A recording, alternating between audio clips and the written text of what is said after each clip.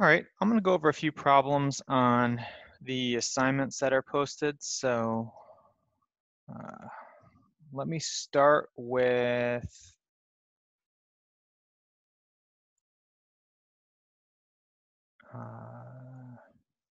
Unit 5, Topic 1. I'll just pick a couple of problems from each area and kind of work with you on that. So here's question 1. If you're struggling with how to do these, what you're going to do, it says, which of the functions represent exponential growth? Growth looks like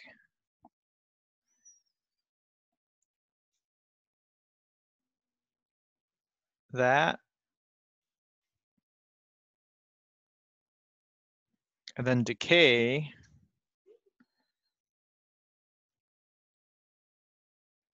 looks like that. So growth will be going up as it goes to the right, and decay will be decreasing as it goes to the right. So we can, without knowing the rules of these, we can just graph each one if you want. I'd put them in Desmos. So let's take these answer choices.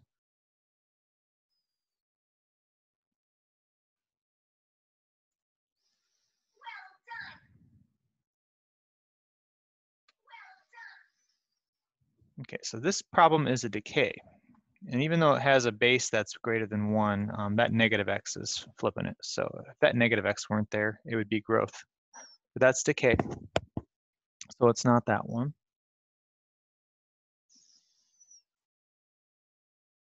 All right. Let's see.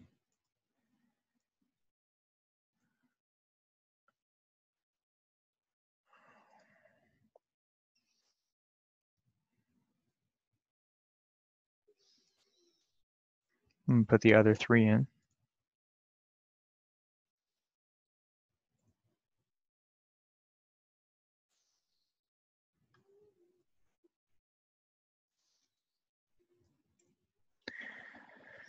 All right, so looking at all 4 of these, they all seem to be decay except for the blue one. The blue one is this one, and that's because this is a positive x in the exponent, and 5 divided by 4 is a number bigger than 1.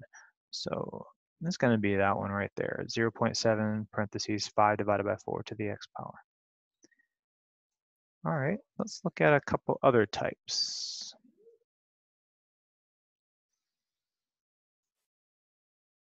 Let's look at number 5. All right, question number 5 wants to know how the function y equals 5 to the x power transforms to the new function y equals 3.2 parentheses 5 to the x minus 2 minus 7. Well, I would start with the first number here. If it does have a negative, then it would be reflected over the x-axis. But since it does not lead with a negative, it will not be reflected. If the leading number after the negative is a number bigger than 1, it's going to stretch it. So since it's 3.2, we'll say it's stretched. It cannot be compressed if it's stretched, so we click no on that. If that number is between 0 and 1, for instance, 0.2, that would be a compressed and not a stretched. All right, the base stays the same, so let's look in the exponent. In the exponent, it says x minus 2. That means it's going to go right 2 units. It does the opposite of the sign on the x-axis. So if that said x plus 2, it would be left 2. So it does not go left, but it does go right 2. And the minus 7 at the end means that it's going to go down 7, therefore will not go up. So that's an example of a shift function you could answer. That's question number 5 on Unit 5, Topic 1. Let's look at some other types. All right, let's look at number 8. Number 8, it says the table models an exponential function, find f of 10. On that problem, you want to figure out the multiplication pattern. So I could look at 1, 3, 9, 27, and 81. And with a little bit of math, looks like that's being multiplied by 3 each time. 1 times 3 is 3. 3 times 3 is 9. 9 times 3 is 27. 27 times 3 is 81. So what I like to do is when I set up my equation,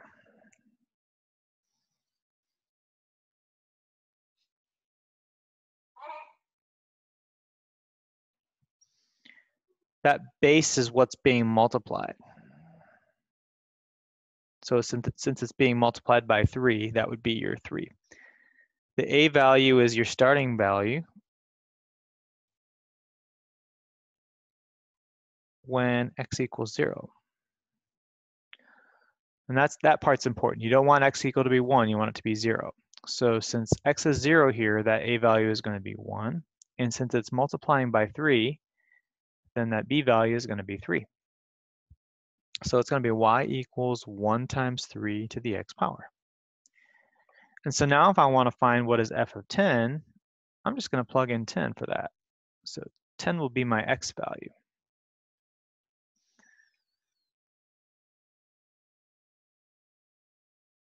And I'll use the calculator for that.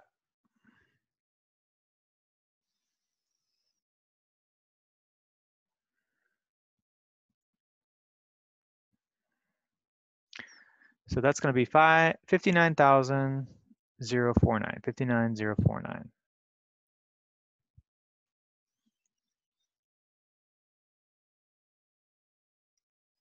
There's other ways to get that. You can also just multiply the table and keep the pattern going, which is totally fine with me. But that's the short way that I would use. All right, let's look at the next one. Let's see, that's number 8. So let's look at some other ones. 11's kind of tricky. Let's take a look at that. So with 11, it gives you a starting value of negative 4096. But in this case, it's not going up, it's going down. So let me write that table out.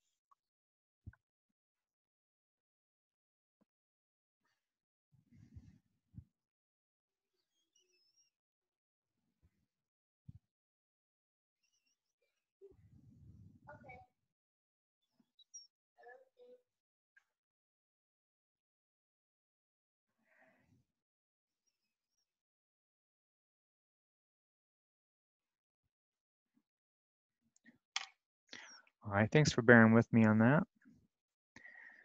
So on this problem here, we want to know what it's being multiplied by, but since it's going down, it's going to be multiplied by a fraction. So I can do this, I can figure that out by taking this number and dividing by that number.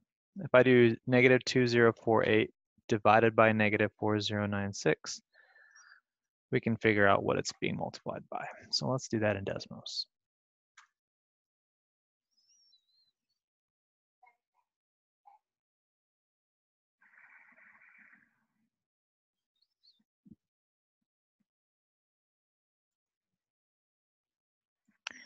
So it looks like it's saying 0.5.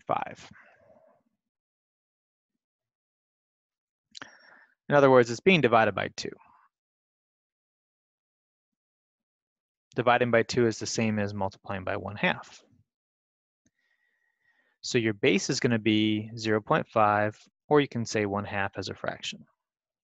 Now your a value, that's the value where x is 0. So your a value is going to be negative 4096. So you can say y equals negative 4096 times 1/2 to the x power. And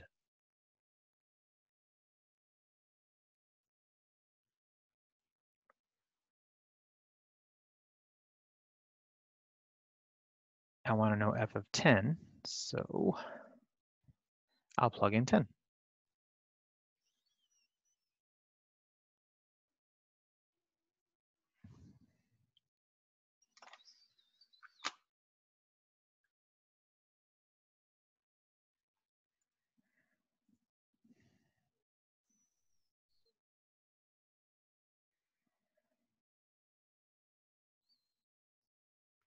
And that gets me negative 4. So the answer to that question would be negative 4. All right, a couple others. Let's do some exponential growth and decay. We'll do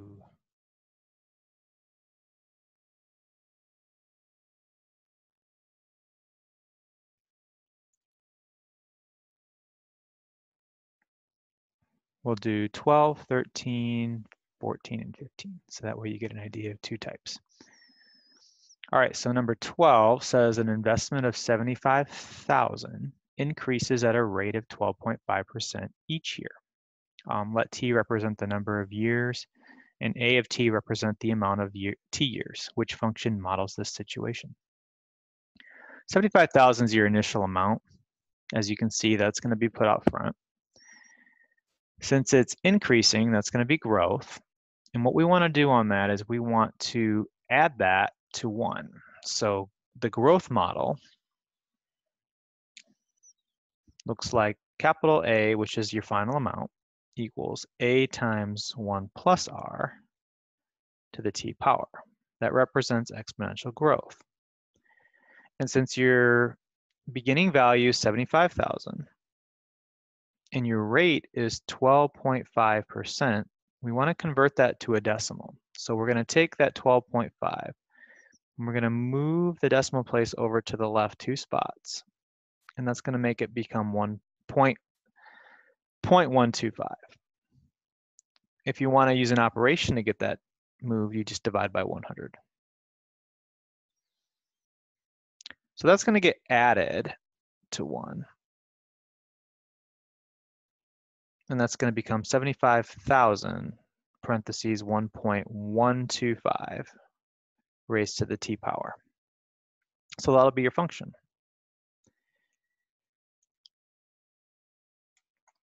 And so once you get the function, then you move on to the problem afterward and you evaluate it.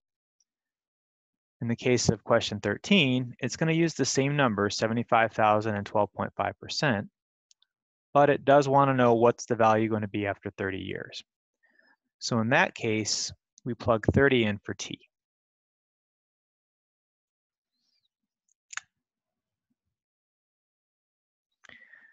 So we'll do 75,000, 1.125 raised to the 30th power.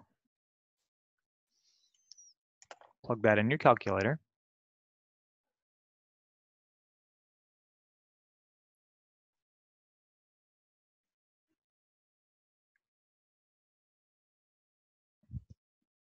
And you get a pretty big number. Now it does say round to the nearest cent. Cents are dollars and cents. The dollar part would be 2562847 or 2568247. And then the cent part would be 0.87, 87 cents. That 126 isn't really important. So our answer would be 2568247.87.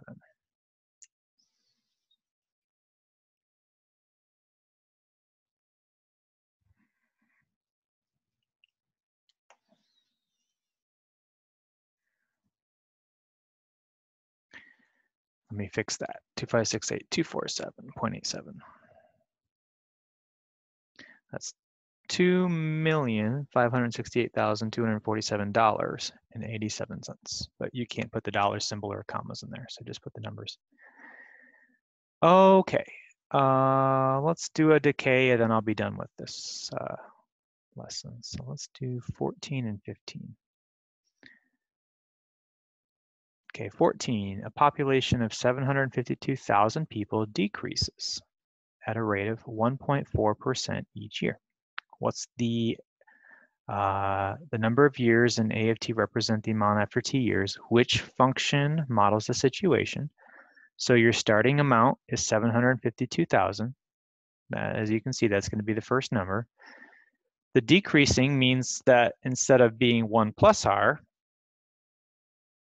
you're going to do 1 minus R.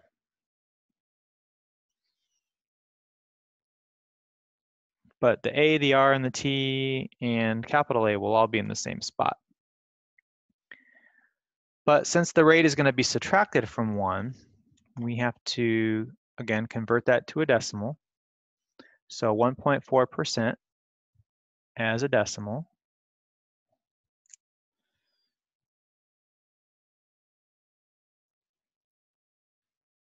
would be 0.014. And you can get that by moving it over to the left or dividing by 100. Next, we subtract that from 1, making sure that your leading number 752,000 is out front.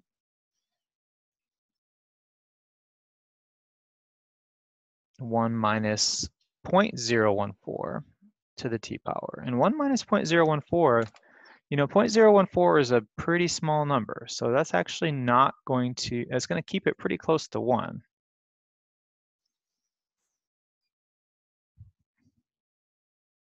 Think about it like this. That's 1.4% from 100%. That's 98.6%. So it's going to be 0.986 inside the parentheses. So that will be your function. You can put a 0 to the front if you want. It's not going to change that. As long as that decimal is right before the 9, you're good. So the question leading after number 14 is going to involve those same numbers and scenarios. The only difference is it's going to give you amount of time. So let's look at 15. The question says, to the nearest whole number, what will the population be after 18 years? So we're going to plug in 18.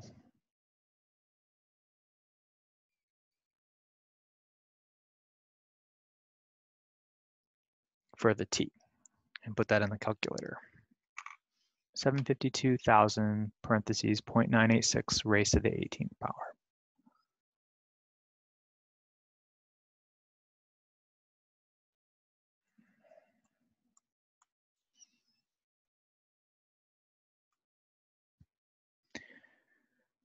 So that's going to be 583,448.2. And the question, we're talking about people, so we don't have to give a decimal. It says to the nearest whole number. So we'll just put in 583,448. You don't need all the decimals for that. 583,448 is just fine. All right, well, since no one is able to attend the session, I hope going over those problems gives you a little bit of insight as to how to work them out. I'm not going to go over any on the topic 2 assignment today on this one, but I'll put another video up and I'll host another Zoom session Monday, so that way if anybody needs help with that, maybe I can answer your questions live. But since it has been half an hour, I'm going to end the session. It's about 2 o'clock, so hopefully this video does help you if you were not able to attend this session, or if you just needed help but weren't able to get help through Remind or whatever you tried to get help with. All right, you have a good afternoon.